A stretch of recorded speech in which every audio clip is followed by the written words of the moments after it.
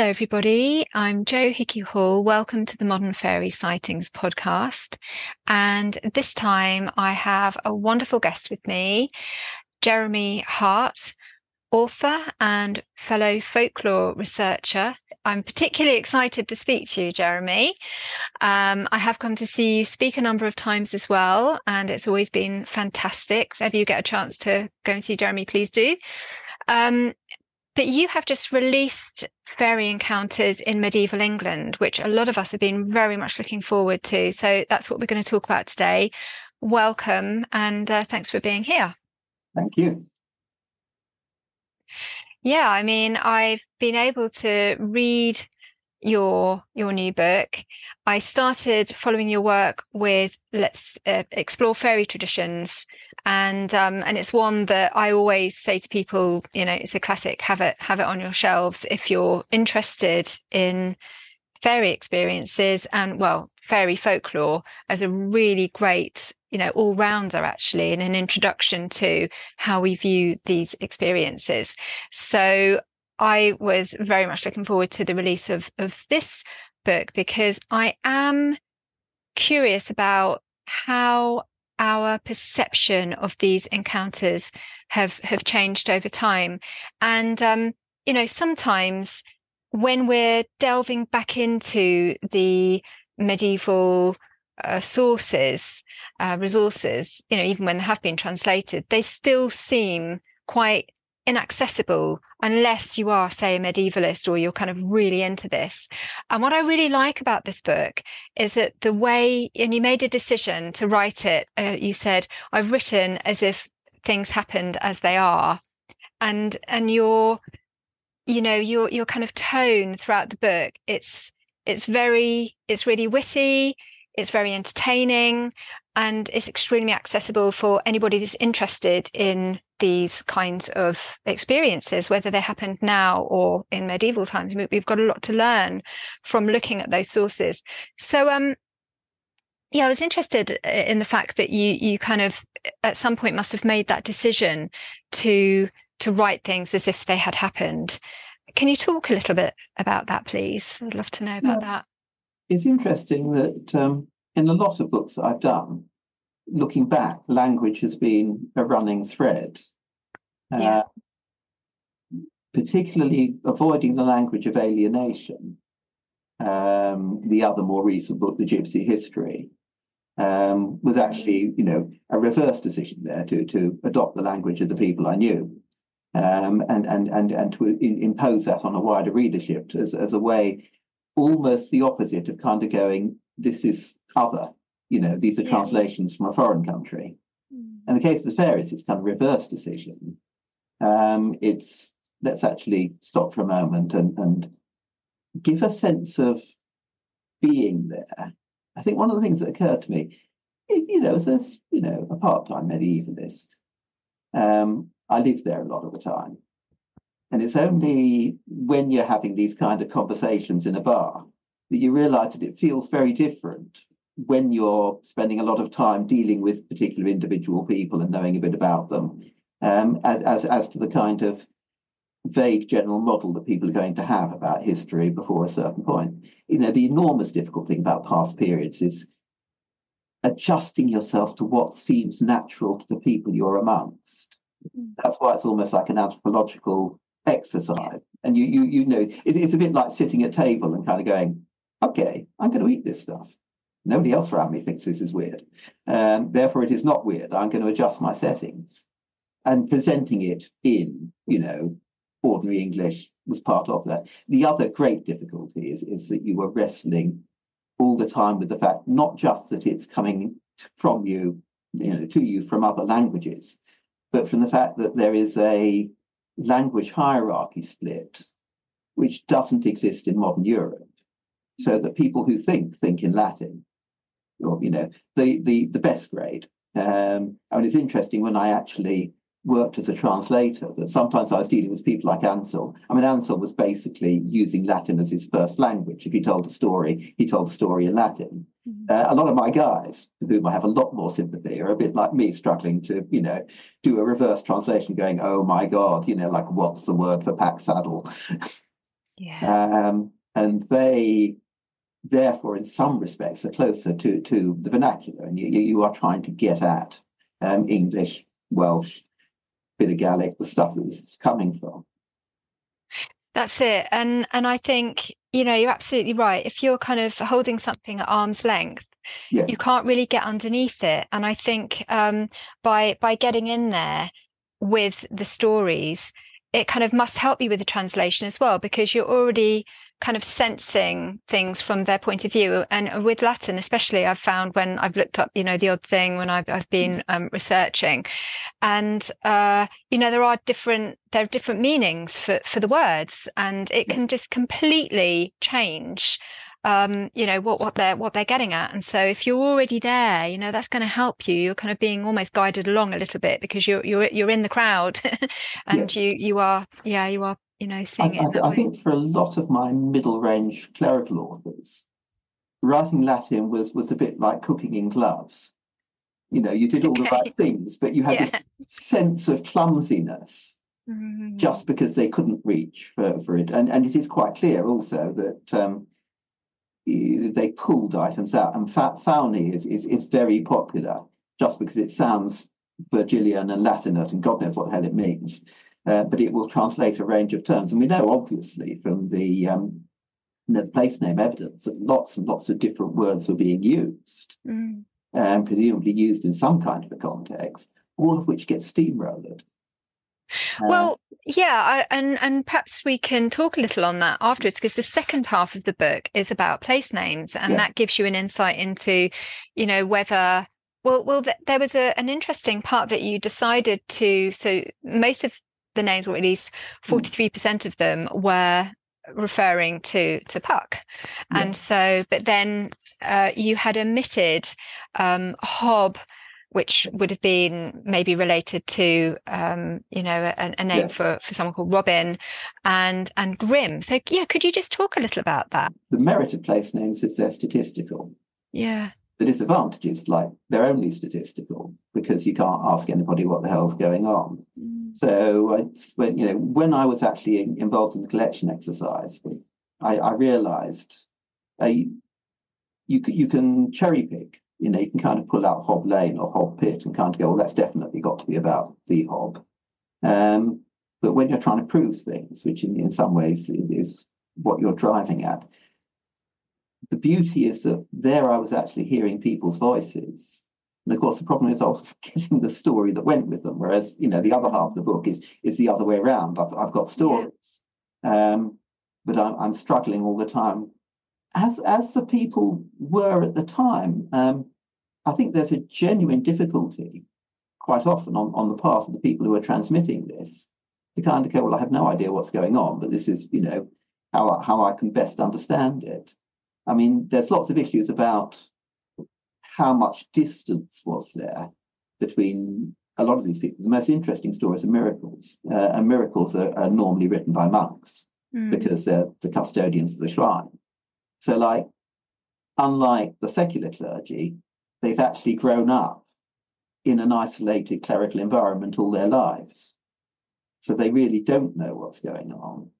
And then they're confronted. What amused me with the cases like Reinbergis, who is obviously one hell of a tough cookie. And you see her turning up, making her way into St. Athel's shrine at Ely, kind of announcing, I am here to be cured. I'm going to lie down and go to sleep next to the altar. Wake me up when I'm better. Yes. And it's certainly. And it's, now, I would like to tell you about the background to my miraculous experience. Do you by any chance have parchment and paper ready? Thank goodness he did. The point is that she's elite. She's from a knightly family. And she can probably basically pull rank on most of the monks when she's in full flow. Whereas the other end, an awful lot of these people, one of the distinguishing features, these are people on a hell of a long way down. I mean, the fisherman who gets blinded by a demonic wind is landed by his mates. He's from the Isle of Wight. They know the nearest place to go is St. Swithin's at Winchester. They land him at Southampton and can't go, Winchester, it's north. See if you can get there. he teams up, and this is ridiculous. This is almost like folktale. He teams up with two women. So like he doesn't know where he's going, but they can ask people and see, but he'll help them along. The three of them hobble, halfway through Hampshire, arrive at the shrine where there is probably some kind of pious mechanism for looking after people. Otherwise, everybody would have starved, and makes his way to his cure. But, he is about as far down in terms of opportunity as you can get. Yes.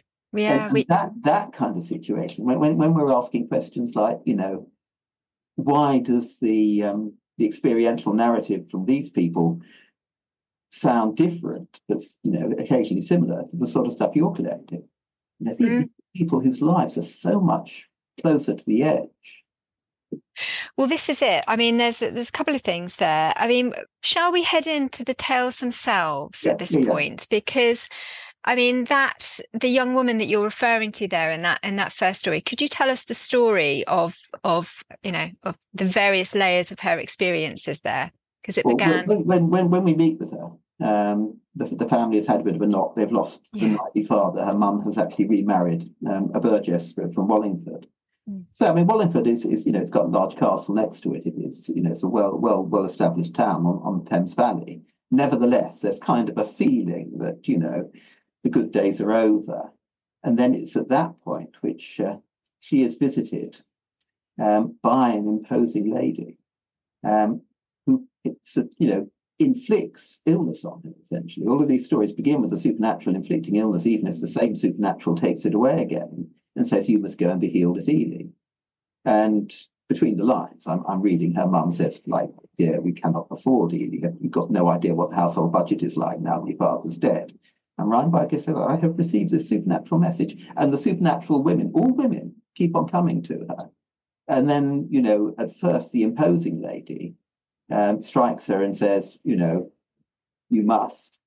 Then you've reached a point at which she comes back and says, "I have been worried about you." And there's this interesting moment where she kind of goes, "And I saved you from drinking the water that your mother put out for you." And that's like, okay. I mean, there's something that hints at other stories we've got with the theme of not consuming or drinking in the other world. Yeah. And then, like, the imposing lady suddenly splits, dreamlike, into two characters. So there's a short, angry lady who's demanding that something be done about her and pushes an iron nail into her head. And then the good lady, as she now is, comes back again, performs psychic surgery, takes the nail out again, heals her, but says, "You must go to Ely and give thanks." Now, the giving thanks bit is all kind of standard miracle narrative. Something happens to you. Originally, most miracles happened at the shrine. And then eventually, people who, have had an accident, literally can't move, prayers are said. And then the corollary to that is, well, instead of being healed at the shrine, you have to go and give thanks afterwards. So that's like standard teaching. But the version here is that although he's going to the shrine of a female saint, and although there is this holy sisterhood of Athelthruth and her sisters kind of scattered throughout East Anglia, nobody ever actually identifies themselves as being saintly. And of course, they behave in a deeply unsaintly fashion, as we would put it. So it's, a folk narrative is being grafted onto the story that is being told at second or third hand around the abbey. Yeah. Yeah. A lot of the stories do involve people being struck on the head and, brains being taken out or brains being put back in. And it's an interesting way to look at how they may have been, speaking about people after they've had experiences and how kind of lost they were for a while, and then suddenly they are found again. And throughout the stories, you've got people talking about seeing fauns and kelpies. There are women coming up from kind of marshes and streams and attacking people. There's a lot of attacking going on in these.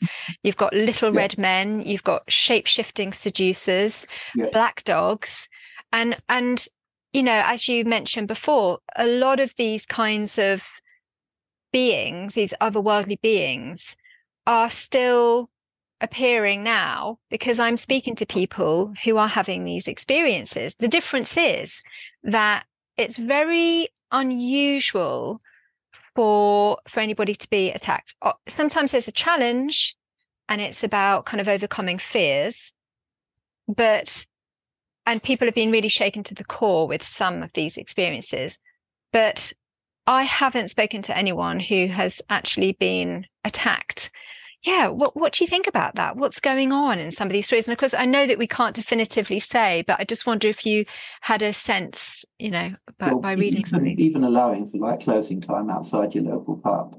We live in a society where people spend less time beating the shit out of each other.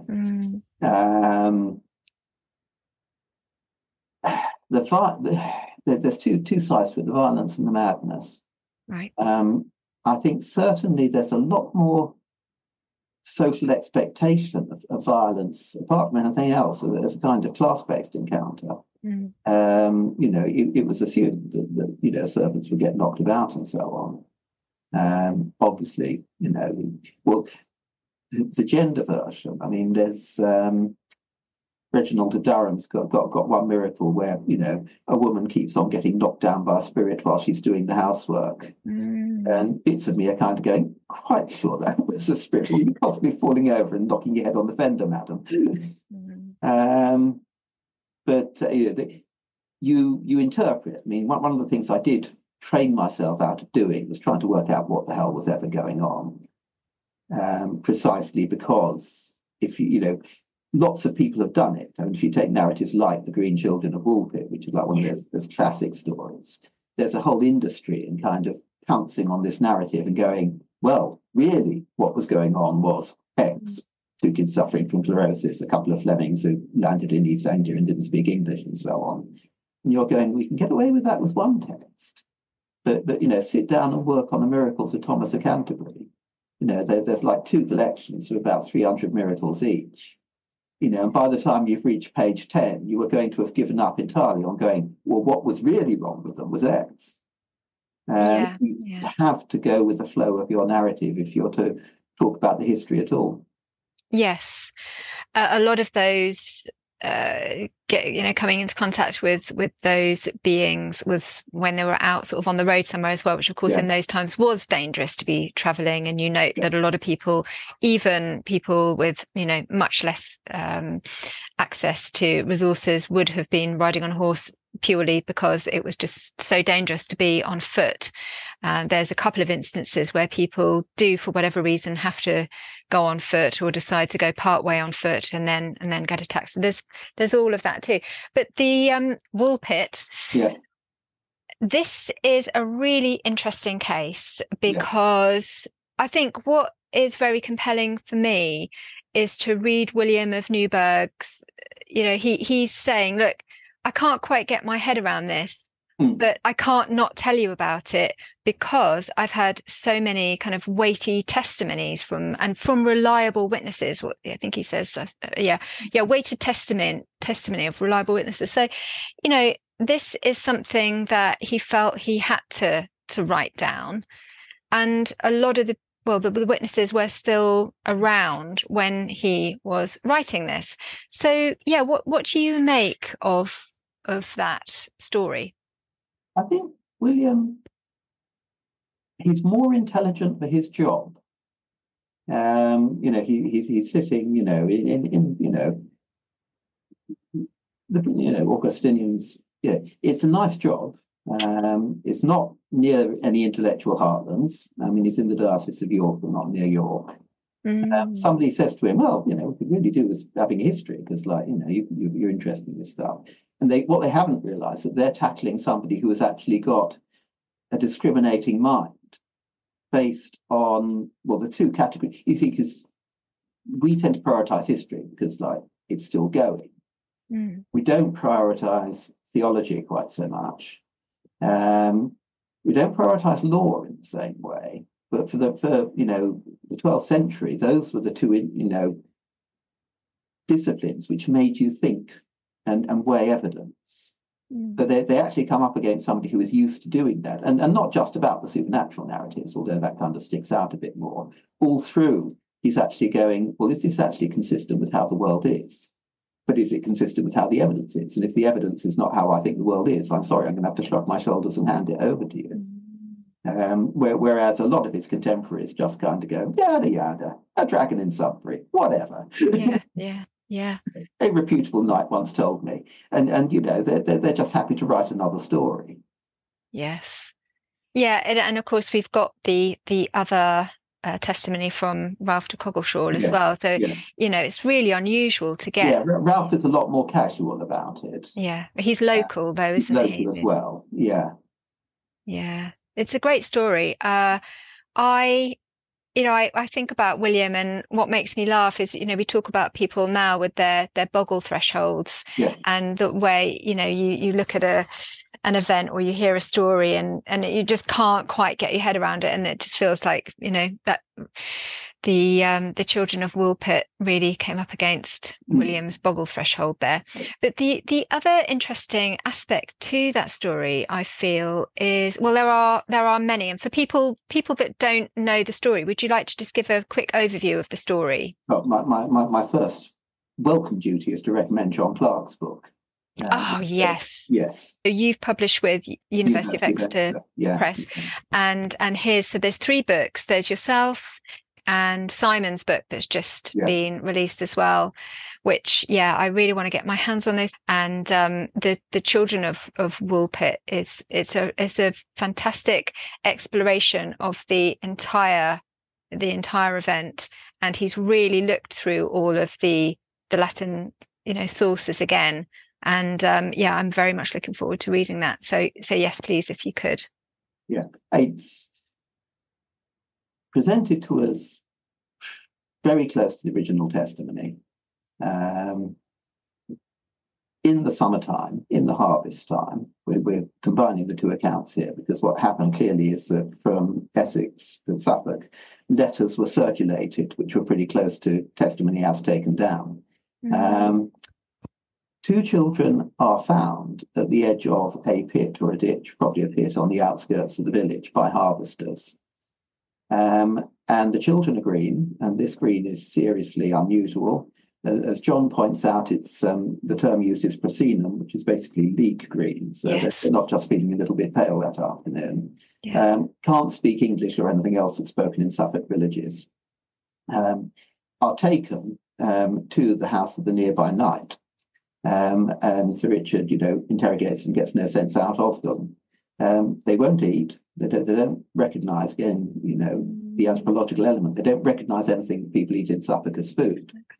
Until some beans are brought in. They throw themselves on the beans, split down the stems, and then burst into tears again because they don't find anything. And somebody kind of gently takes out the pods. These are like raw beans, the only beans there are then.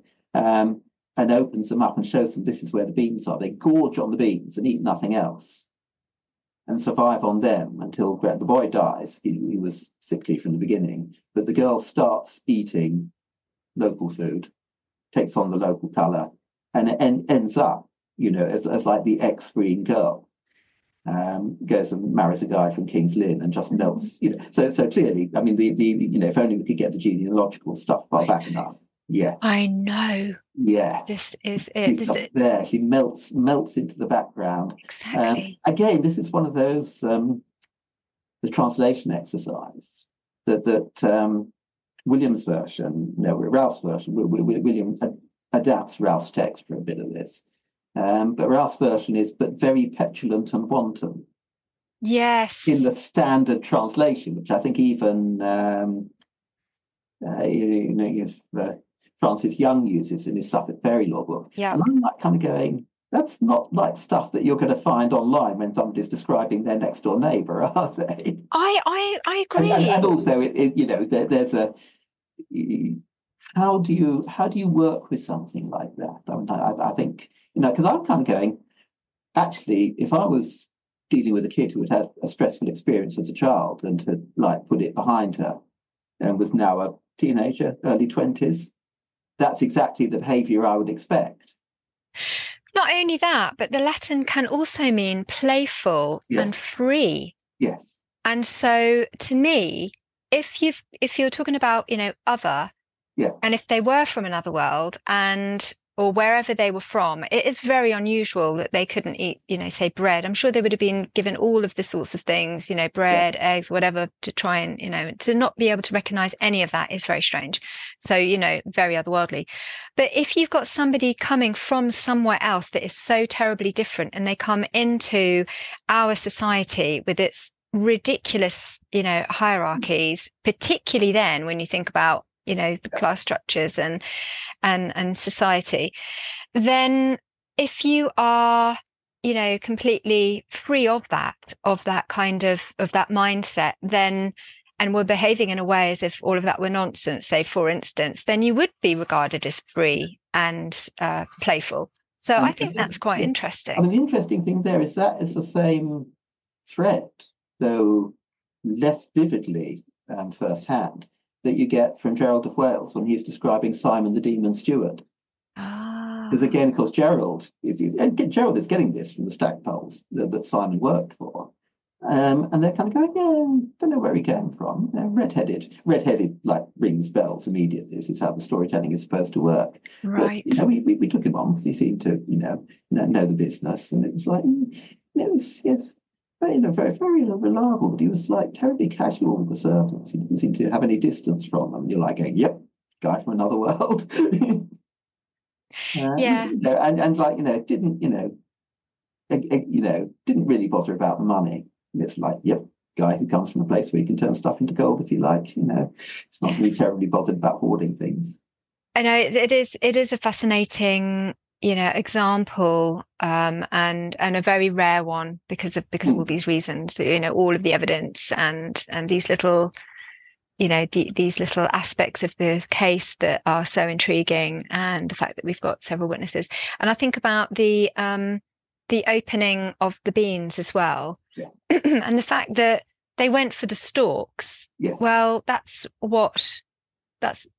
where, plants get their sustenance, is through the stalk, not from the bean. So as human beings, we go for what's produced. Yeah. But in nature, we go, the sustenance comes from the stalk, doesn't it? Yeah. So I think about, them, were they an aspect of nature? It just, for me, it kind of ties them into being an aspect of nature, but we will never know. It is a great case. Some of the other stories that you share, could you talk a little about Richard of Sunderland? Oh, Richard, yes. This is not, because the Green Children have been in the repertoire, as it were, since the 19th century. The miracles that Richard of Sunderland, a very minor manuscript that somebody kind of, fell across and went, and just translated for the benefit of local historians. So the narrative that emerges there, it's from the Northumberland coast. You can see Farne Island from where it happens. Oh, wow. Yeah. So you can spot it on the map, basically, because we know where he lives, and we know that he went down to cut some reeds. Well, there's only one road that takes you down to a marsh. Yeah. You can go there if you like. There he is, working, presumably early in the morning. Early in the morning is another of these dodgy times. And people miss that now, because everybody now kind of has midnight, stamped on their brain, midnight and full moon. Because everybody's got a watch, so they know when midnight is. Nobody in the Middle Ages knows when midnight is, apart from a few professional astronomers, because you can't tell by looking at the sky, except by technical. So whereas midday, everybody recognises, because you look up at the sky and kind of go, okay, time for a break or whatever. And of course, that first light in the morning when people are out and about, because this is Northumberland, so you have to wake up early in the darkness for most of the year. Yeah. He's out in that.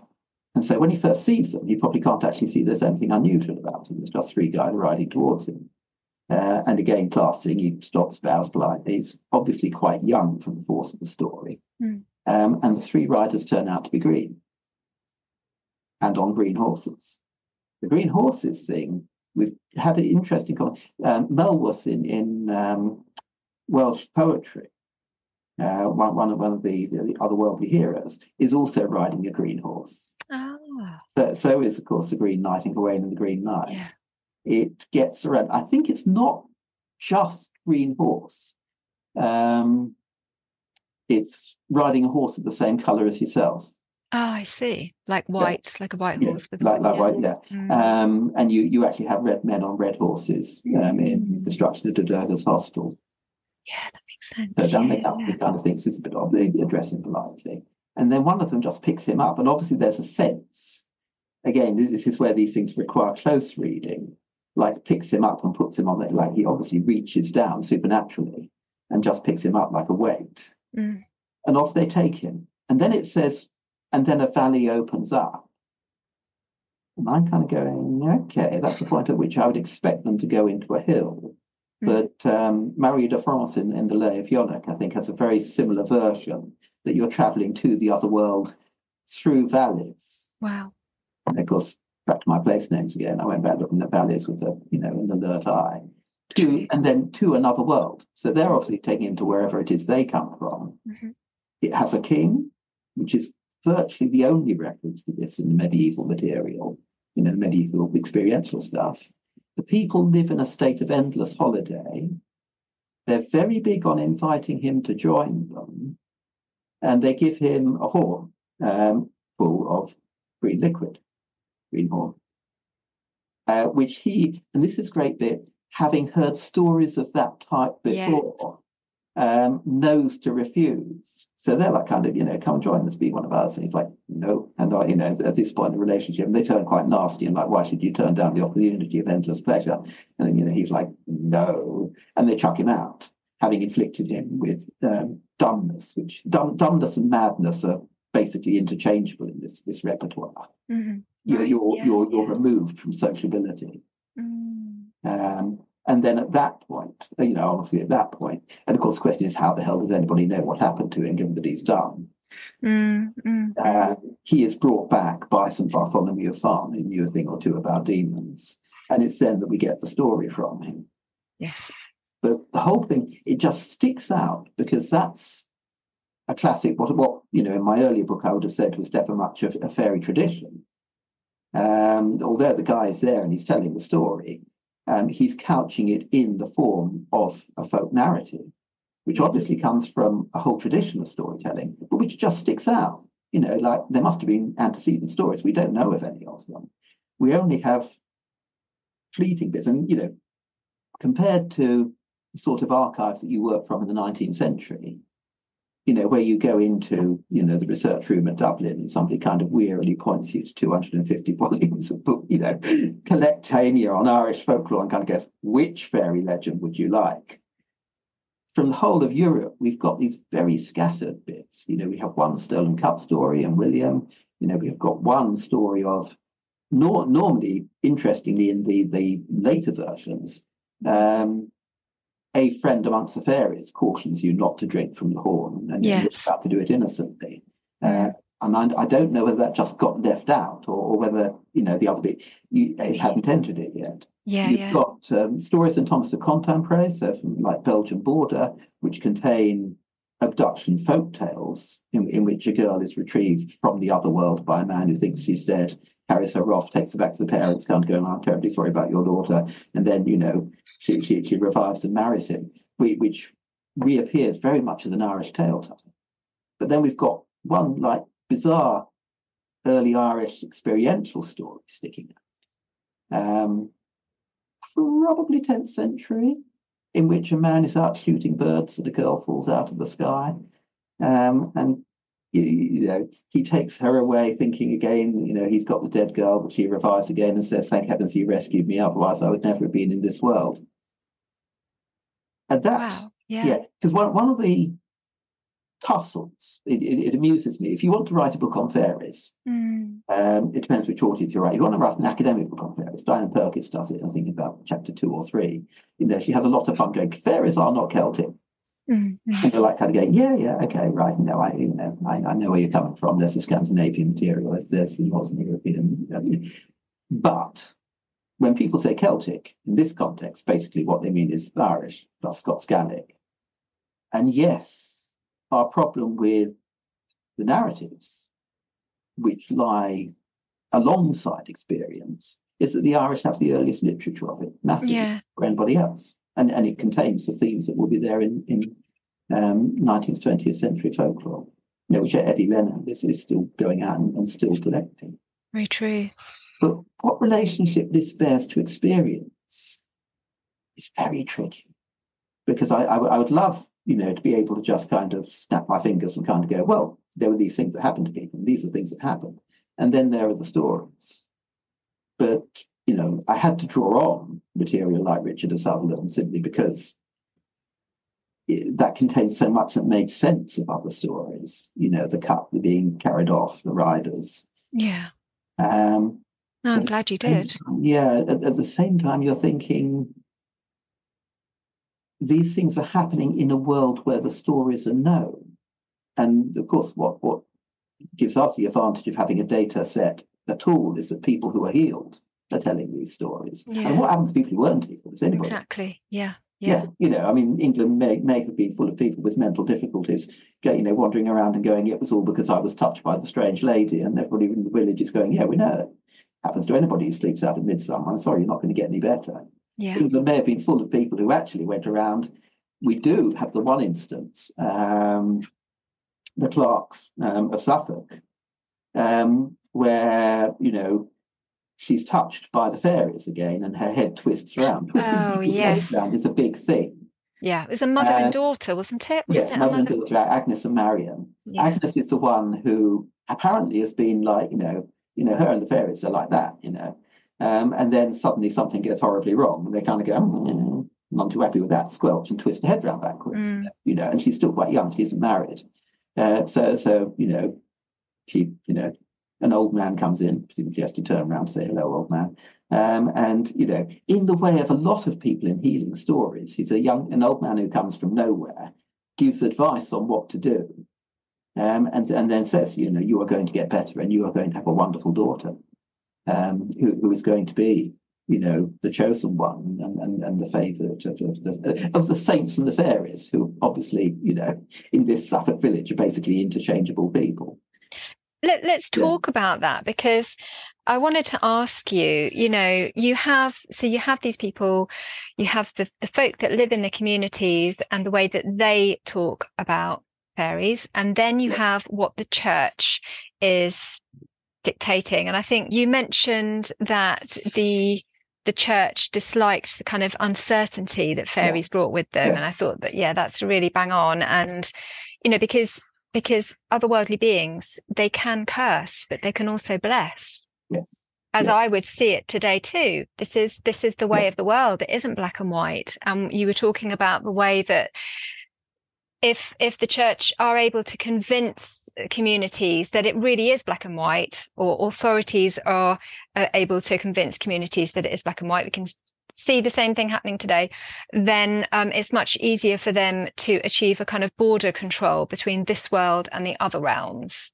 Could you talk about kind of when that framing might have started to take place with the church and fairies? There's another book plug here, Richard Firth Green, who's because I was fascinated by it. He covers so much ground, in fact, that he liberated me to write on experiences, because I kind of felt that he dealt with so much of the literary side. Yes. But at Holy Friars, Holy Friars, Elf Queens and Holy Friars. Elf Queens and Holy Friars, that's it. Let the good people have a look. Yep. Fabulous. Yep.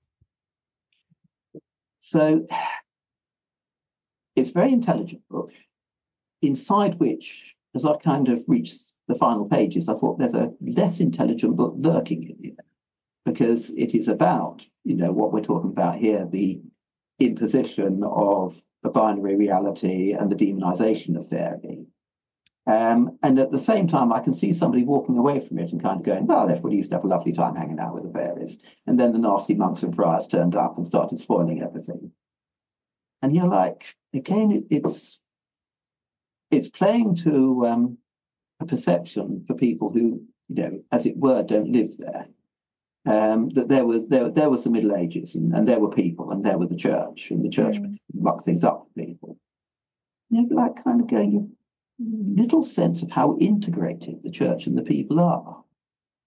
Not only in the sense that the whole social spectrum, from power to poverty, is as represented in the church as it is in the laity. Your hermit kind of living in a hut by the bridge and surviving, off the charitable donations of people going by. It's not quite in the same league as, your bishop with an office of state and advising the king.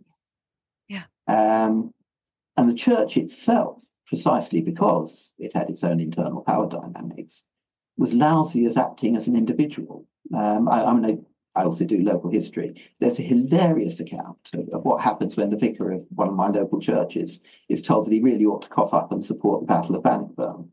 It hasn't been fought yet. I think he might have been a bit disappointed on the financial returns. But Edward II actually is imposing taxation. All the Edwards impose taxation on the churches in order to pay for the expansionist scenes of the state. And I was both amused because the guy did what anybody did. He just kind of dug his heels in and said, well, unfortunately, I can't find the grain here because I haven't collected my tithes yet. Okay. But also the fact that the church, qua church, had no official position on this whatsoever. It was so integrated with society that when you did things in the Middle Ages, you simply assumed that the clergy and the laity would come along. So the church doesn't act as an external agency in the way that, say, a governing elite does. And it is deeply involved with everybody at all levels because the actual support for it is coming directly out of people's hands. What people want out of their local priest is a guy who is going to be holier than everybody else. Yeah. And they are deeply happy to do things that look from the outside extremely alienating. People pay to put up rood screens so that they can't see him perform the miracle of the Mass. It's like, the laity are doing this. He's not kind of going, well, I want to be a special person. I want to be screened off from you. They're raising the funds because they want him to be special. But of course, within the church, you've got essentially the cadre of mostly the higher-ranking monastic orders against the parish clergy. And you realise after a while, they just looked on the parish clergy as being kind of, well, they've got tonsure, but, let's face it, often got wives until about 1200, 1300 in the north of England. They hang around, they go out farming. It's the attempt to actually produce a professional parish clergy doesn't get going until almost like at the end of my period. Yeah. So the people who are having the ideas, the people who are pressing for, a clearer sense of what the other world is, are part of an intellectual movement, which is happening at the same time with Aquinas, and which is happening with the attempts to produce a disciplined narrative. And this goes in all sorts of weird directions, because one of the reasons why we have the details of demon lovers that we do in the late Middle Ages is not coming from folklore. It's coming from theologians. They're kind of going, hang on, they're spirits. Yeah, they're spirits, and he raped me. He was a spirit. Madam, did you by any chance, have any periods? Yeah, here is my baby. Look, he's got pointed ears. Madam, I would like to point out that spirits cannot actually have intercourse with people because they're spirits. And then you get this weird incubus, succubus stuff, which is just worked up by clergy because they're having to try and make sense of what the folk are telling them. And they can't do it because it's crossing boundaries that they already have imposed. But then at the same time, the harshness, you may think he's quite a nice guy, but actually I am warning you, he's a demon. Do break off your relationships with that nasty young man who keeps appearing in your bedchamber. Is not purely clerical, because that's part of an all-round hardening of the late medieval mind. Relationships where there is, you get occasional embarrassing people like the guy who says, yeah. It's like a bit of a mixed neighbourhood where I am. There's a couple of Saracens. They're all right. Apparently they go off on Friday. A couple of Jews, they go off on Saturday. We all get on all right. It's like, what do you understand about Christendom, you idiot? But that move is not necessarily clerically led. I mean, the expulsion of the Jews from England, because the Jews stand in a lot of ways for the other world. This is what Agnes and Marion are quite clearly convinced that the secret treasure that the fairies have revealed to them is going to be found in the Jews' house in Bury St Evans. Right. But the Jews were expelled by popular insistence, pushing both the elite, in the sense of the king, and the clergy to change tack on it. So there are all kinds of aspects. So, and one of the things I came away from reading Richard First Green was, well, yeah, but we're talking about violence here. We're talking about fear. Quite a lot of people would prefer to have demonized fairies that they could actually, exorcise, as opposed to non-demonized tricksy fairies who they had to relate to. Right. Yeah. That is true. Yeah, that is a good point. And Simon Young has written a good book on the figure of the wandering Jew as well. So I was interested in kind of how that crosses over with otherworldliness and these figures that may sort of disappear apparently for centuries and then kind of reappear as these wise men, as you mentioned before, that kind of might step in and offer solutions or kind of enchantments, wisdom. The travelling wise man carries on in 17th, 18th century spa narratives. Matthew Chancellor received these revelations about how Glastonbury Holy Well was going to be curative, from travelling wise men. Yeah, it is. And of course, the other thing that you allow for is that, unlike the later periods, there actually were elderly, erudite men on the road, because who else are the Franciscans? It was taken for granted that there would be this resource. So our kind of assumption that all the clever people have gone to university and have now got a nice house somewhere at the better end of the village doesn't transfer. Yeah, a lot of clever people in the Middle Ages, are actually begging at the doors of a lot of well-off but illiterate people. Yeah, true. I was interested to learn about some of the kind of sermons also from sort of researching these sorts of areas that were used to have kind of collections of sermons that would then be passed around to other places saying, well, this one's quite good, this one's quite popular. So you would have these books where they could flick through and pick out, as a resource to read to the congregation. And some of them were very threatening to the congregation about what it is that they were believing in. And I know you mentioned the kind of, your book looks at sort of between the 12th and 15th century. And you do mention their aggressive doctrines, but I was still struck by the way that, you've got kind of Council of Arles in the mid 5th century. Then you've got Council of Tours in the mid 7th century, I think, or the following century, mid 6th century. And then you've got the Christian decrees being set down too. So every kind of 150 years or so, or at least of the evidence that we have, you've got the church saying to the bishops, if there are people in your community seen venerating fountains, wells, and stones, it's you that's going to be held responsible. And then, in the end, in the Christian decree, they say to cast down the stones so that the community can't go and do what they're still continuing to do, despite all of these centuries worth of decrees being set down. So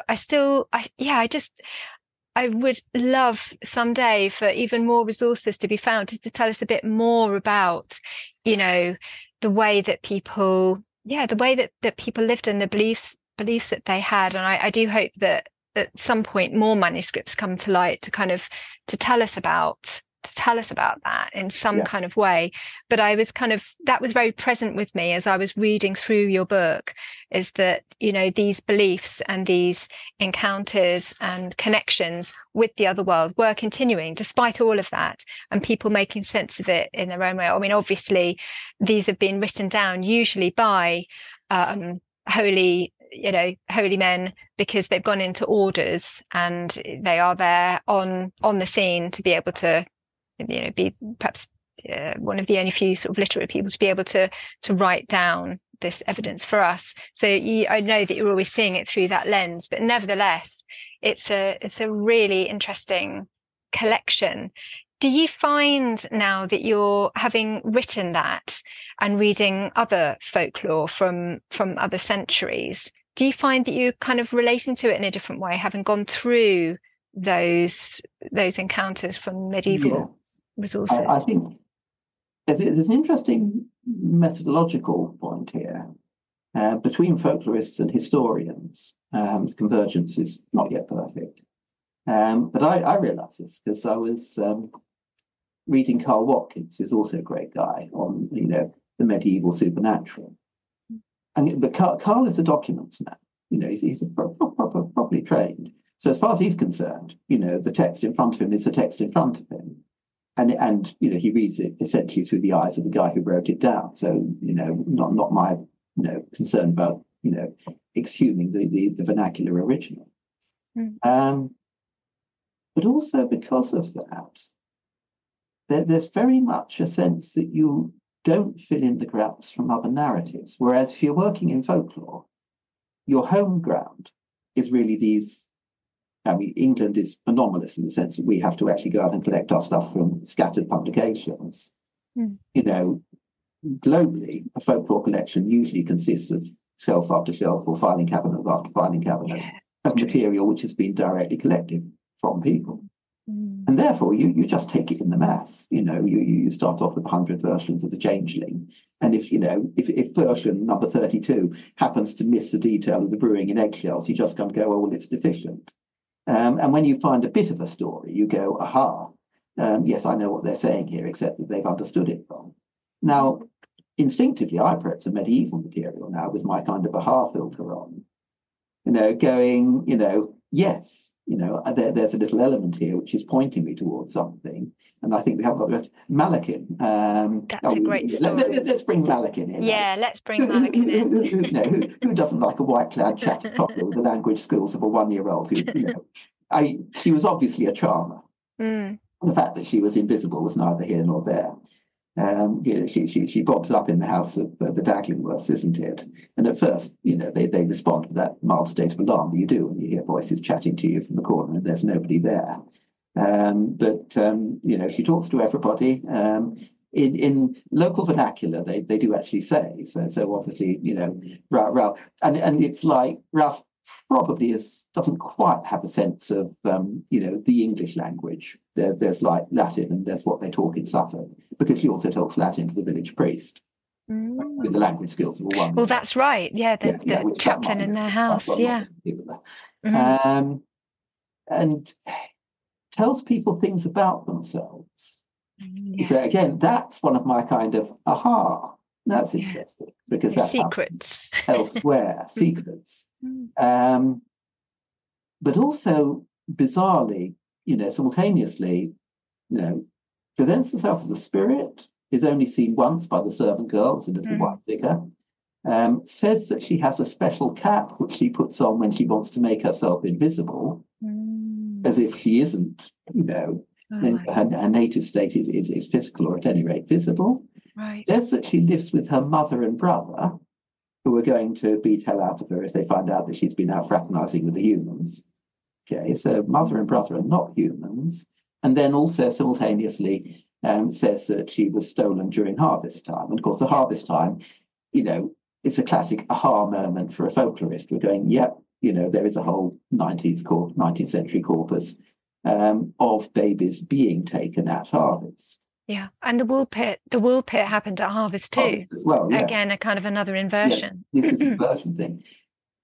One of the things that fascinates me about that, because it's interesting, Simon Young and I corresponded about this, and we both hit on the same literary reference, which is a bit in Tess of the D'Urbervilles, where Tess has got the illegitimate baby but has to go out and work and puts the baby down at the end of the row, goes and suckles the baby goes back to sleep again, carries on working. We're like kind of going, yeah, okay, obviously the whole point about the medieval economy at harvest is that everybody goes out and works in the field, every hour God sends, because you're terrified the rain's going to come down and you're going to lose the crop.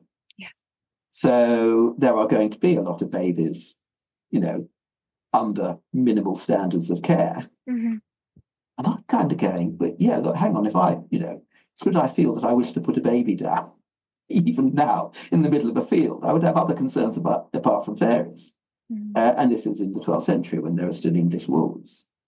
Yeah. In fact, one of the bizarre things, we're talking about danger, is the actual animal danger in the countryside. There are wolves, there are wild dogs, even, livestock. Nobody actually flags any of that. Like their first concern, you get this, the first concern of 5-year-olds lost in the fields. It's not that something animate is going to attack them. It's that they are going to be at risk from the supernatural. Yeah. Could they have hung a crib from a tree? Would they do something like that? That's where I'm going in my mind. But there's a good mother. As a mother. Yes. It's open field, so there are no trees. Again, this is what I mean, the whole living there thing. You automatically impose an English hedged landscape. Yes, this is it. And of course, on rolling plains. The clue is in the name of Woolpit, because of course it's named after wolf pits, which is there would have been a wolf pit. Yeah, which William translates, because William is telling the story actually for posterity much more than Ralph is. Ralph is just kind of going, it's an interesting story. Some of the people in Monastery might like to know about it. William bothers to explain to you there is the county called Suffolk, it's, in eastern England and so on. Yeah. So 2 different places, but just saying, obviously, because we're talking about the same time period in England when there might have been, there would have been wolf pits, clearly, because there was one in Woolpit. It is. It's very, that is a very good point. So you've got these conflicting ideas from Malakin of where they've hailed from. And I either, in a sense, we go back to it being absolutely accurate. This is what she said. It's not as if they didn't have the opportunity to sit down and take notes. If he's talking in Latin to the priest, you'd be virtually taking dictation. Yeah. Or the alternative is that, their attempt to put the story together is heading in 2 different directions. In the one case, she is a classic changeling, and in the other, she is a fairy child. Oh, yes, and food which was left out lying around disappeared mysteriously.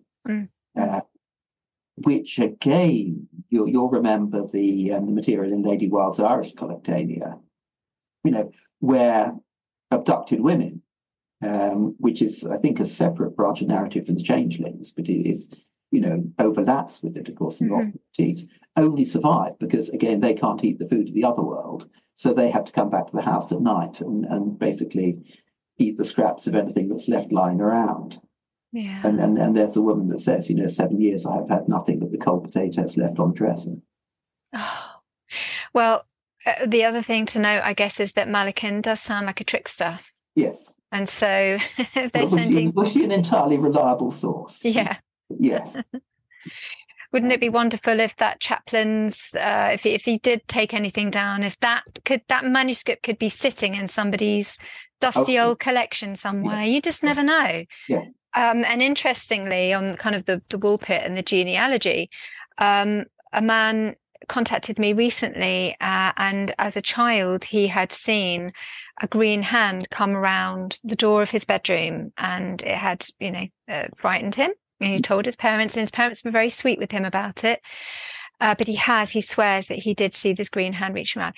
On asking him about his ancestry, his family hailed from around that area. Right. So I'm going to look a bit more closely at this, but yeah, I mean, obviously, again, we'll never know, because we never know if this green girl went on to have children when she married the man from Lynn, later King's Lynn. But you do wonder whether there are, and the family would have been told to keep that quiet anyway, because they wouldn't have wanted their lineage to have been out in the open, because again, othering. It is.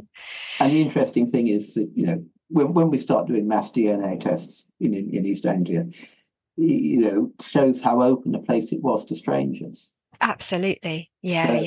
You suspect in a port town they'd almost have reached a point where kind of going, oh yeah, came from a mysterious land called St Martin's Land underneath the pit somewhere in the middle of the county. Yes, meet my friend here, he's a Fleming. I know another bloke here, he's Russ here. That's right. That chap over there, you see him in the corner.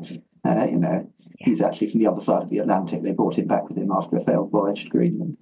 Yeah, very much so. It was definitely a place where they were very used to strangers coming in, for sure. Yeah, very good.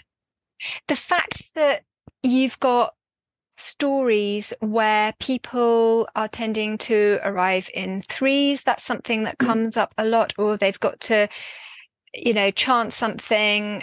Three comes into it all the time, whether they've got to say something three times or do something three times.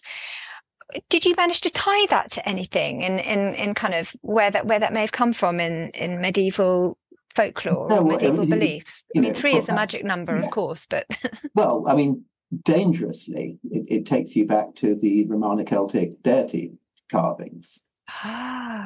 Right. Yes. There are various things going on there. Okay, so let's play with that. One is that several of these carvings are not displaying people who appear in iconography anywhere else, like the Gaini Cupollati. Francis does flag this up a little bit, quite like the Godlings. Yeah. With the three fates. Yes. And there's also an unusual tendency, probably going on all through this period, to have nouns which are singular and plural. I mean, Puck and the Pucks is one of these. Cupid and the Cupids, Faunus and the Fauns are taken over from classical antiquity. Generally speaking, when people conceive of the supernatural, it is both quite often an exemplary figure and multiple figures, depending on whether it's coming at people as one or many. And three is settled on, as a medial range. Right. But then again, when you're doing the hard stuff, you look at Eva Poch's material, from the Balkans, which is much, much closer to our medieval material. And, that rings some alarms for a folklorist who's like, right. Somebody from the Balkans may be politely protesting, we are not, your dustbin of memory, we are us. Nevertheless, I'm talking about people living close to the edge and so on. Mm-hmm. East of that line at which serfdom was, increased and not abolished, where a lot of what we think of as late medieval things didn't happen, effectively, till the Russian Revolution was exported. You are going to be able to talk about folk material where the same social circumstances may have persisted, and therefore the same supernatural may have persisted. Certainly her risks from falling asleep at noon, the risk of being attacked by the other world is much more familiar than in the stuff we've got here. And the bit that frightens me as a researcher, I'm anticipating, not the reviews today, but the reviews later, why did we not go out and do more work on jinn? Because everybody I speak to who is coming from the Islamic world and goes, well, yeah, we've heard all of that. Bloke told me only the other day it happened to his cousin. Right. Embarrassingly, even while we're attempting to have a quiet dinner, I think we were having the Folklore Society annual get-together. Oh, yeah. Worcester.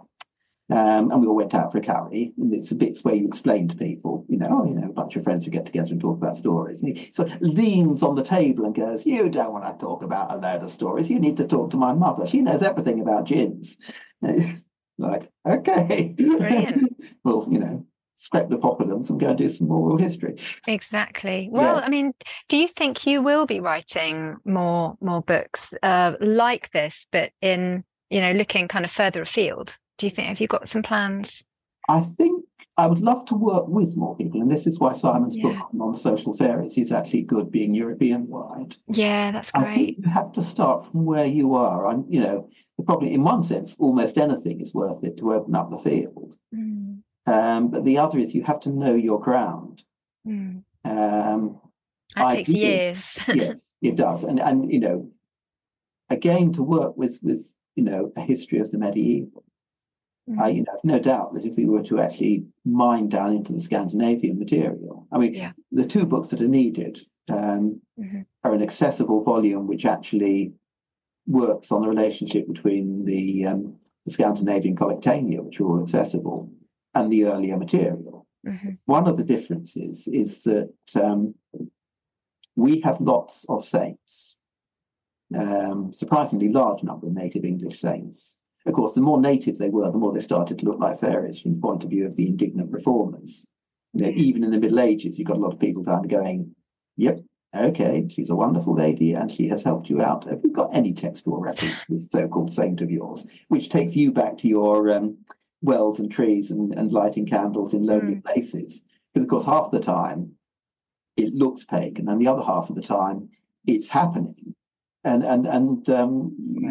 got the Lawrence of Oxford, where the bishop essentially goes down on what, to all intents and purposes, looks, like a new saint cult, finds out that he was a hanged man. Clearly, his relatives thought that he ought not to have been hanged, which made him into a martyr. The court, however, took a different view on the matter. And of course, the bishop's version is he's not a saint, he's a very naughty boy. Yeah. Will you stop venerating him? Put those candles out. That's classic example in that case then. But but it is frustrating to see that kind of happening century after century. It gets my goat. Well, people being told how to worship. I mean, the paradox here is that one of our best stories, the fawn and the girl. I love the way the fawn appears in her bedroom.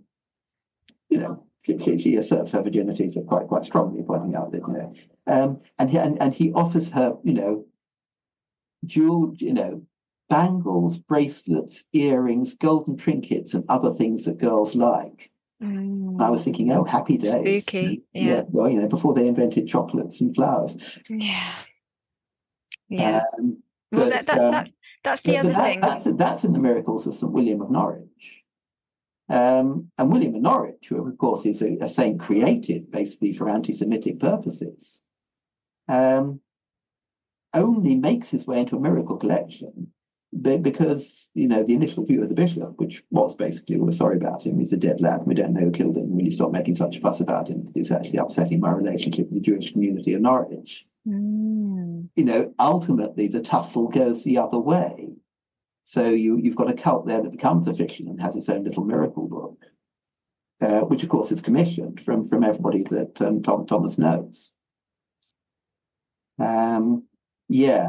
Unfortunately, Scandinavia has got Olaf. There are very few saints. One of the interesting things is by the time the conversion of Scandinavia happened, there was a much stronger control over the generation of local saints.